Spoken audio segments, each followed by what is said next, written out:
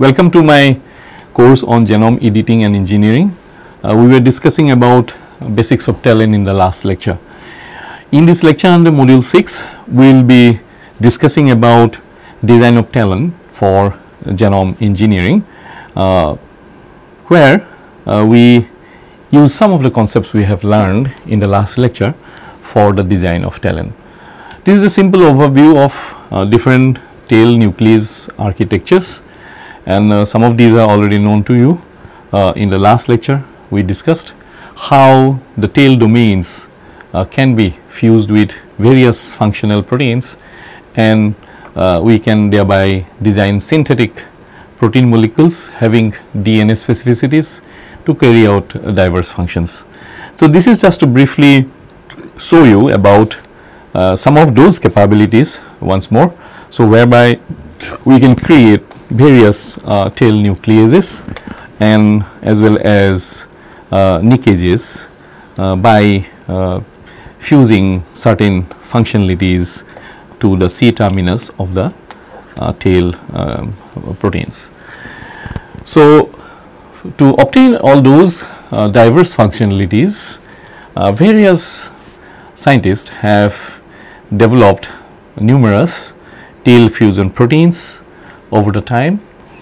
Since the first discovery of the role of tail in infection in plants by Genome and the discovery of the principles by which the tail recognizes DNA sequences, many developments have been done in this regard of engineering tails into functional proteins which are nucleases as well as DNA modifying functions. So, let us start with some of the such functionalities. For example, just 1 year after the discovery of the role of tail in infection by plants, by Genome in plants, in 2011 the development of detail took place, and immediately next year 2 more technologies, flash and ICA, was developed, as well as in 2013 do it yourself protocol was developed, whereby the laboratories can develop these tail fusion proteins on their own.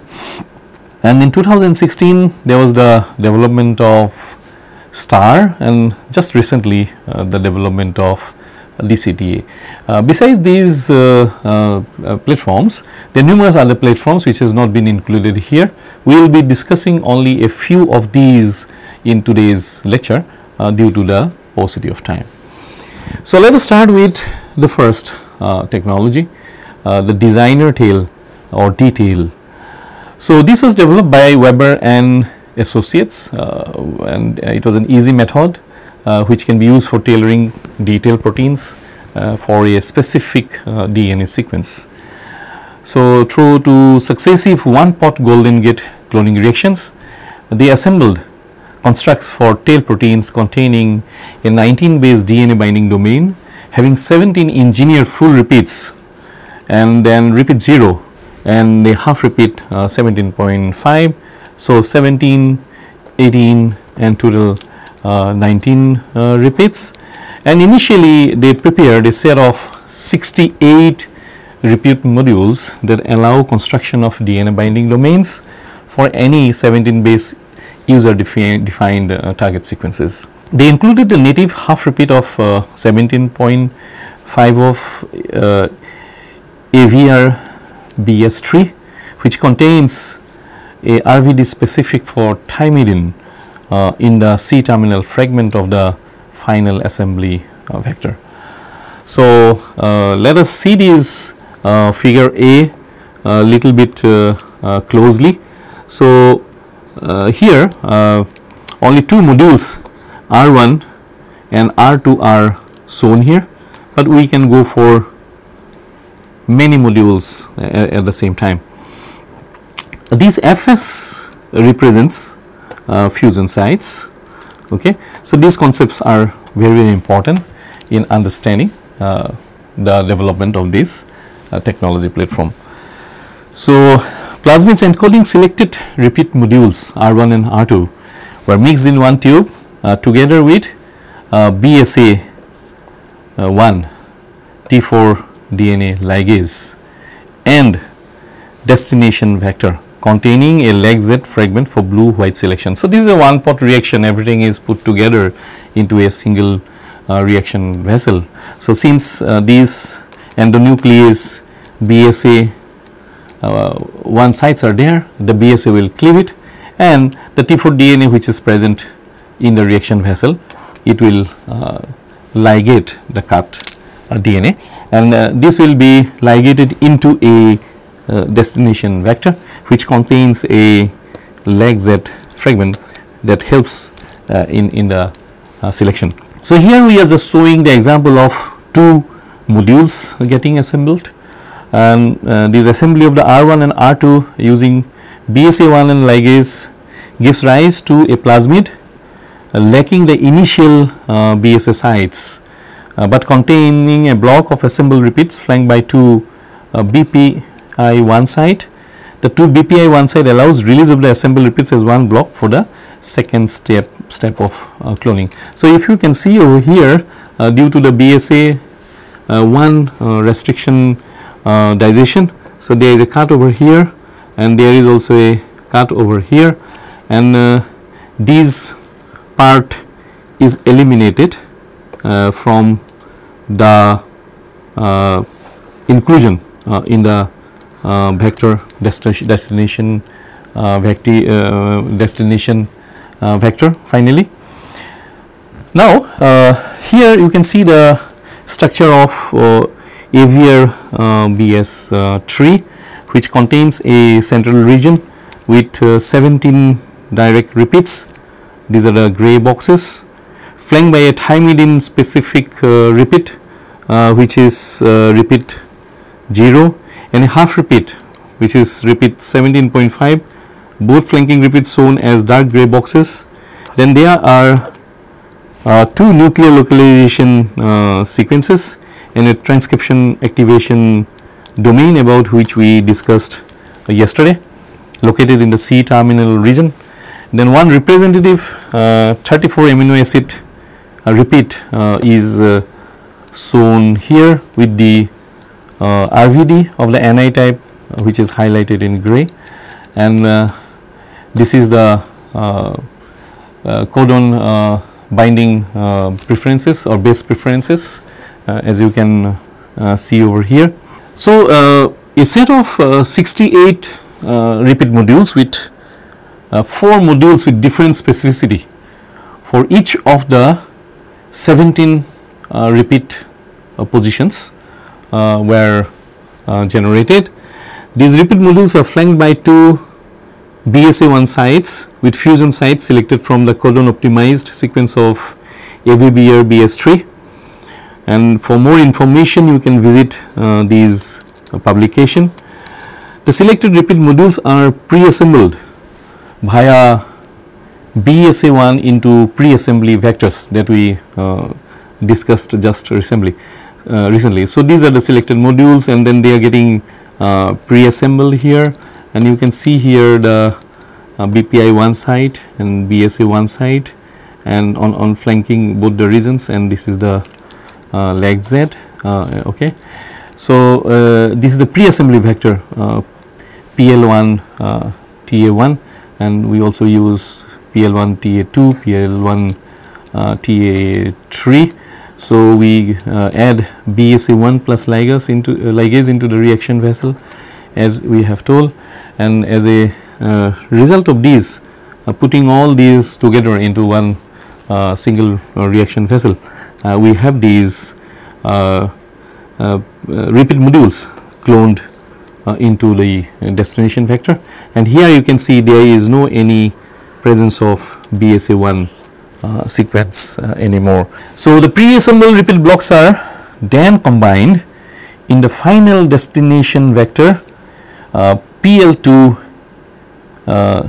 TA using a second BPI1 based golden cloning reaction. So, we do the pre-assembly into the PL 1 vectors initially, and then we put all these together and for the final detail assembly, and then this is in this step we also using this endonuclease BPI1 and ligase. Here we use BSA1 and ligase in the first reaction, and then these finally will give us the vector which is loaded with the tail protein molecule sequences. What is the advantage of this method? With this method, it is possible to make half repeat modules with different RVD types to improve the binding of detailed proteins for target sequences that do not have a T at the C terminus. In case 17 repeats are not sufficient to provide specific binding, detailed proteins with additional repeat could easily be constructed. So, we can add more and more of the repeat modules. The Golden Gate cloning method allows directional and seamless assembly of multiple DNA fragments and thus provide a perfect fit for detailed protein engineering. The method is sequence independent. The method allows assembly of repeats with identical or highly homologous sequences, since only the 4 base pair fusion sites at the end of the repeats have to be unique. Selection of fusion sites with unique sequences at the ends of successive repeats can be easily accomplished by either changing the codon uses of the ends of the repeats or by shifting the fusion sites a few nucleotides at the ends of the various repeats. Overall, the method is simple and economical as claimed by the developers. Over time, in around 2012, as I have already told, 2 more technologies were developed. One is the FLASH, which stands for Fast Ligation Based Automatable Solid Phase High Throughput, and third one is the iterative capped assembly. So, in the FLASH assembly, it has been reported that it enables high throughput genome editing. So, they describe the first ligation based automable solid high throughput platform as a rapid and cost effective method which was used to develop large scale assembly of talents. And with this technology, they tested 48 flash assembled TALEN pairs in a human cell based EGFP reporter system, and found that all 48 possessed efficient gene modification activities, and they further used these flash to assemble talents for 96 endogenous human genes implicated in cancer and or epigenetic regulation, and found that 84 pairs were able to efficiently introduce targeted alterations.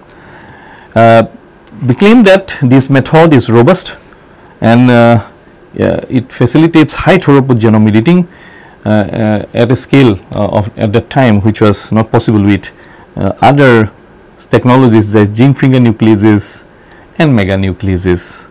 In this course, we are not discussing much about meganucleases because it has become a little bit obsolete technology, but we are of course referencing to it in certain cases wherever required. The other technology developed by Briggs and his co-workers is the ICA, or iterative capped assembly. It is also claimed to be very rapid and scalable, and ICA, as the name suggests, it is a rapid assembly of repeat module DNA by sequential ligation of monomers on a solid support. So they will be using a solid support, and onto this solid support they will be sequentially ligating the repeat modules, and while doing so they do capping of the oligonucleotides to increase the frequency of full length products, and they use a hairpin capping oligonucleotides to block incompletely extended chains generated during the process by imperfect monomer ligation efficiency. greatly increasing the frequency of full length final products. Besides being fast, ICA is also claimed to be efficient and scalable method of producing repetitive modular DNA of defined sequences. Next, let us discuss about one simple technology for TALEN or tail based protein assembly. It is simply called as do it yourself protocol, which was developed by Bayalu and his associates, Uday Stone. So, this technology relies on a simple design of tails and coupled with high binding predictability and specificity.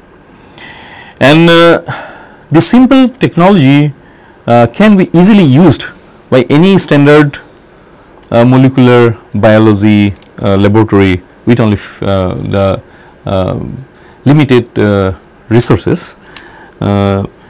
Custom tail assembly at that time was costly and it was only available to few research centers.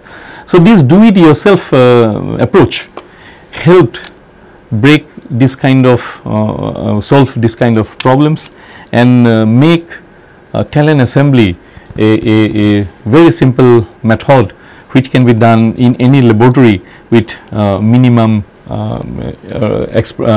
instrumental setup. So, this is a schematic overview of multimer assembly. So, you have say for example, here 3 multimers, so 1 to 3 from the ready-made monomer library into a vector of sois. So, this is the vector of sois. So, in certain first cases we are interested to make a nuclease or TALEN. So, we are attaching it to FOC1. In the second case we want to attach these tail modules to transcription factors for gene activation. So, it and there are many other such functionalities which can be added by these simple do it yourself method. So, let us see how we can proceed in this particular method. So, this is the workflow of this do it yourself assembly comprising of 2 days, and you can see the time taken for each step on the right side. Okay.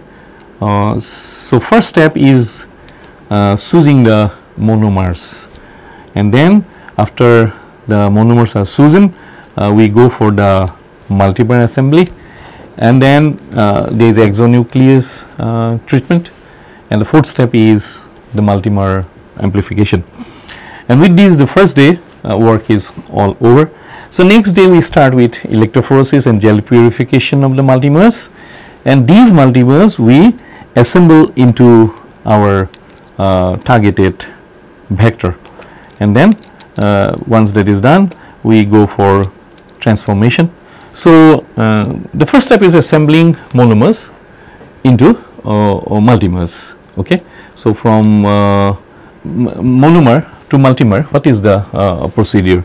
So, you can see here in figure A and B we are trying to show you this process, and this process is based on use of restriction, ligation and amplification. So, multimer 1 and 2 are designed to be hexamers. For example, here this is hexamer, and the length of multimer 3 can vary to allow variations in the final length.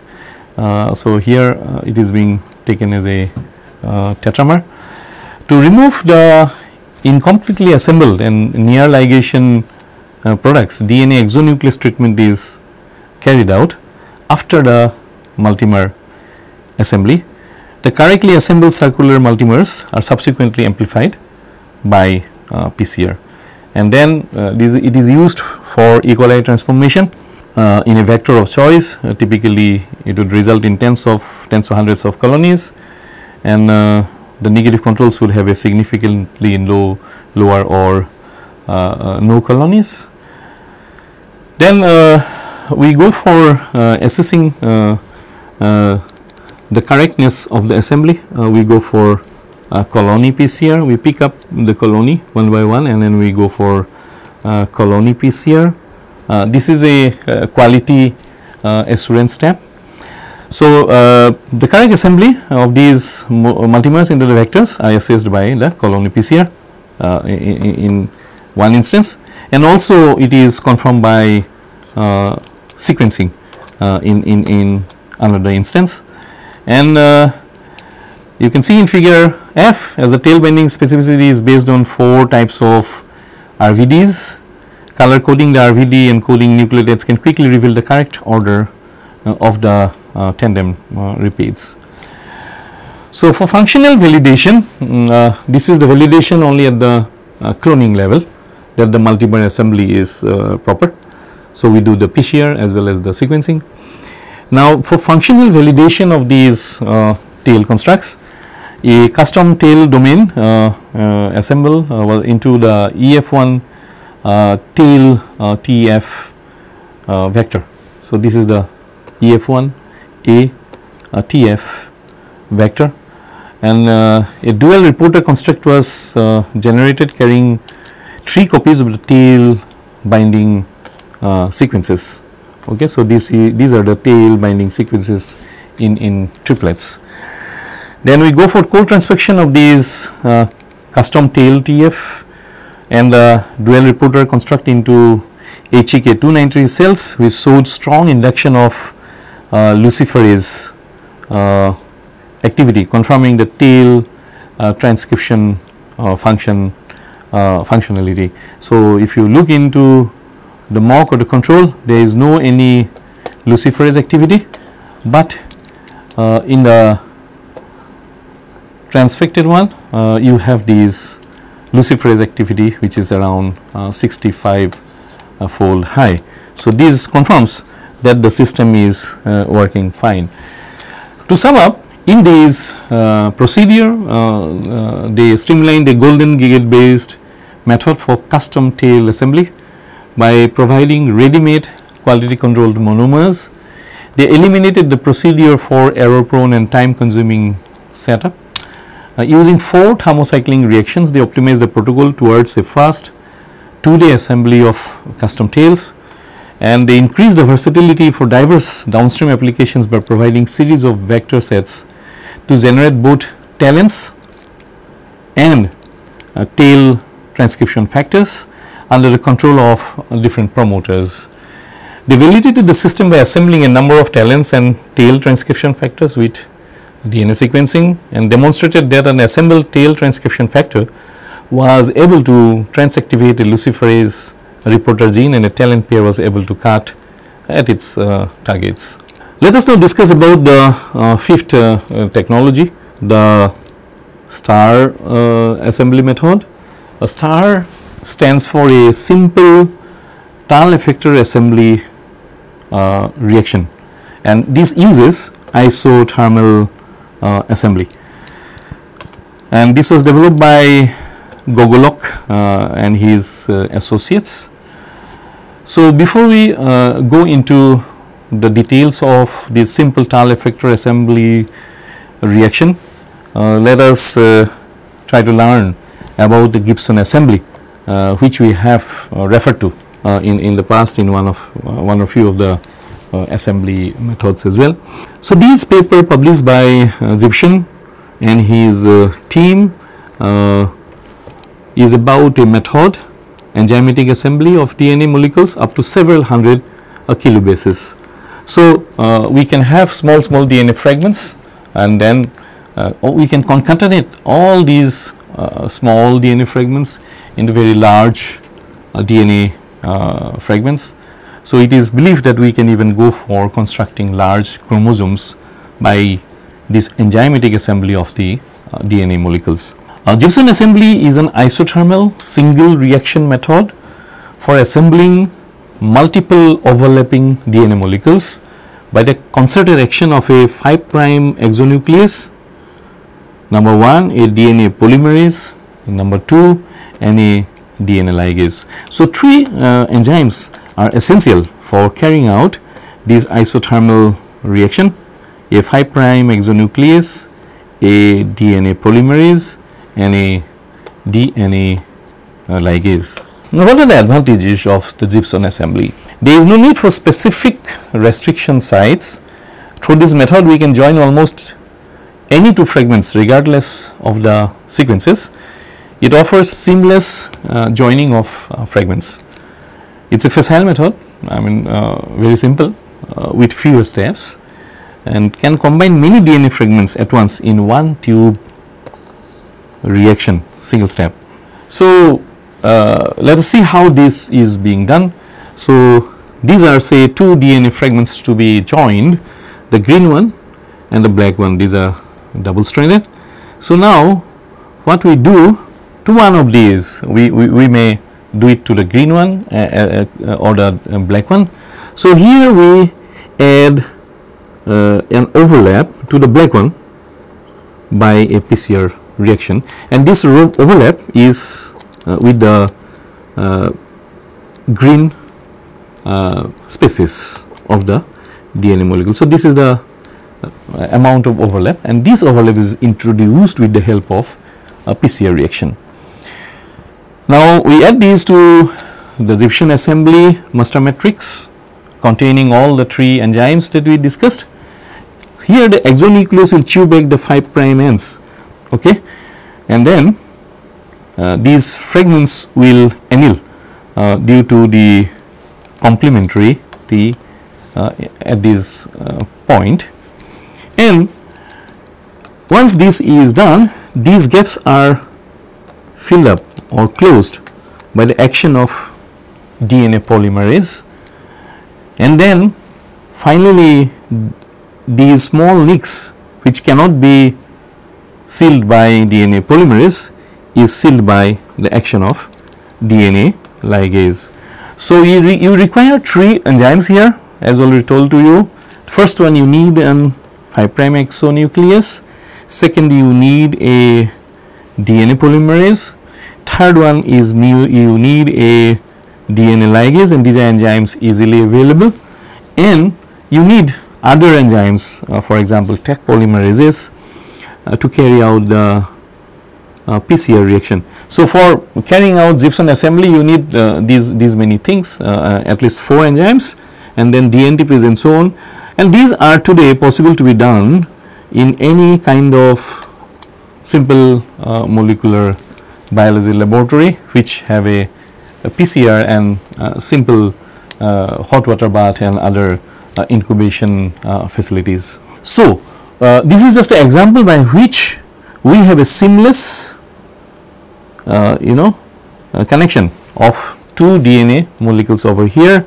We can use these to join not only just two, several such DNA molecules as shown here by some color coded fragments as a kind of a representation. So, technically speaking, here we recess the DNA fragments, yielding the single stranded DNA overhangs that anneal the specifically, and then these are joined covalently. And gypsum assembly can be used to seamlessly construct synthetic and natural genes, genetic pathways and entire genomes, and could be a useful molecular engineering tool. So, this method we are going to use in the STAR platform or the simple tail assembly reaction. STAR addresses some of the shortcomings of the existing golden gate or solid phase assembly protocols and enables routine production of tail transcription factors for diverse application in mammalian stem cells and synthetic biology. It uses an isothermal assembly, gypsum assembly, which we just discussed, that is labor and cost effective, accessible, rapid, scalable and very simple. A small 64 part fragment library is employed, and the specific tail repeat sequence is generated within 8 hours. Sequence verified talents or tail transcription factor plasmids targeting 17 base pair target sequences can be produced within 3 days without need for stepwise intermediate plasmid production. Gogolok and Associates demonstrated the utility of the STAR through production of functional tail transcription factors capable of activating human SOX2 expression.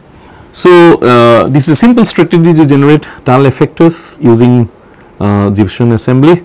So, here you can see tail repeat domains of 34 amino acid each with RBD positions at 12 and 13, and new sequences for the 21 base pair ends were designed using alternative codons that enable position specific assembly. 16 into 2, 32 different ends of 4 tail repeat domains were created.